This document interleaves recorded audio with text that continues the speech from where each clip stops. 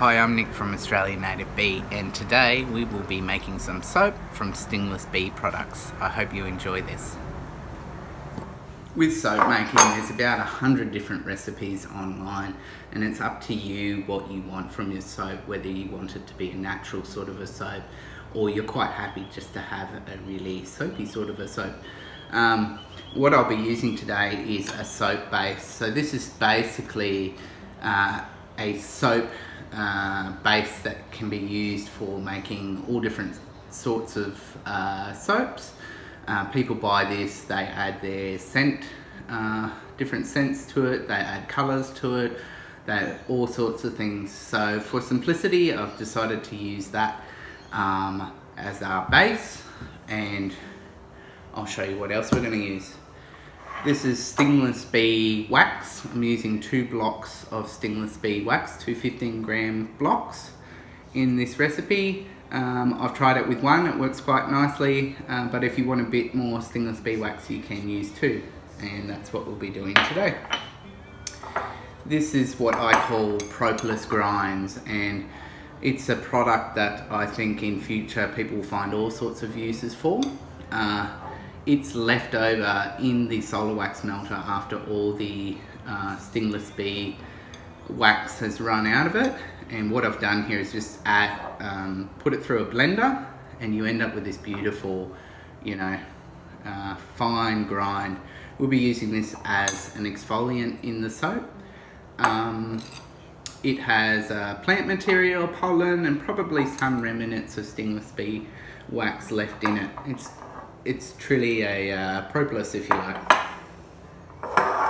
This is cocoa butter, and I had some of the initial tests I did with soap tested by somebody else, and she suggested adding some of this in to soften the soap on the skin and leave some of those body oils left there. If you want to make your soap softer, she also suggested squeezing one of those vitamin E tablets into your recipe.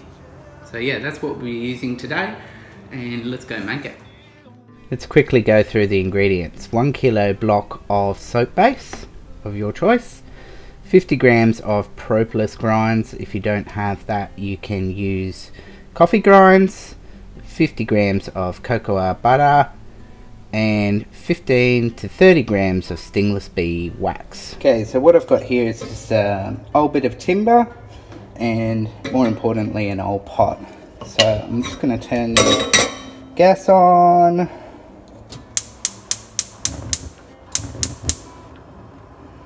And we want it on fairly low. You don't want it cranking because you don't want to burn anything.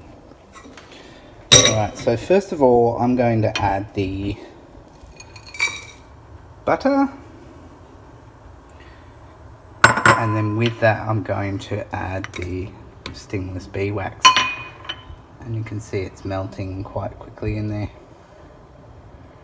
Now once that sort of hits the edges, I'm going to put our block of soap base in.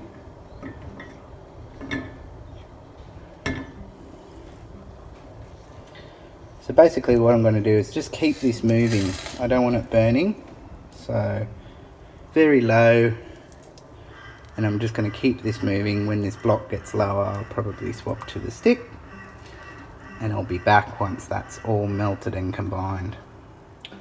Now while that's melting over there, what I'm going to do is put our propolis grinds into our soap mold here. This is just a baking tray, silicone baking tray. I bought it from Woolworths. You can buy them online, and they make great soap molds. This one's got a wavy sort of a pattern in the top. Now I'll just be spreading this out over the bottom of the tray, and the idea is that the soap mix is going to actually soak through this, and you're going to end up with a nice little top on the top of the soap. Just give it a dark appearance on the top. So just even that out flat. And with this soap mold, I'm just going to be putting 1 teaspoon or a little bit less in each. Alright, we're just about done. Everything's melted and combined. This sort of foam that you get on top, that's the native beeswax, sort of creates a foam, sort of a milky foam. And what we're going to do now is pour it.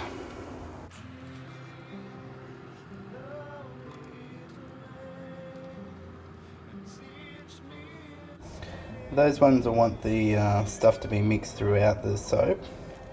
But this one, what I'm going to do is actually use the stick, and I'm actually going to pour onto the stick, and that's just going to slow down the soap and prevent it from lifting the grinds off the bottom of the soap mould. So just steadily pour it in. You can see some of it starting to harden. Now what we're going to do is, this is a little blowtorch, and if you blowtorch the surface, you can remove some of those big bubbles.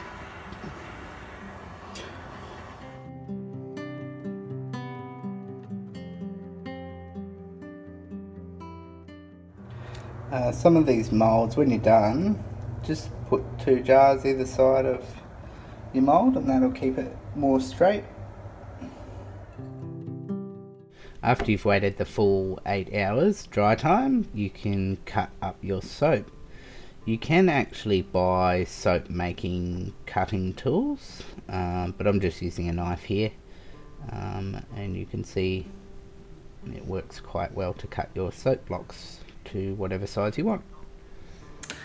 Here's some I prepared earlier. This is from a different batch that I made earlier, so you can see the top there. This one I didn't blowtorch the bottom, so you can see it's got a sort of a milky bottom on it.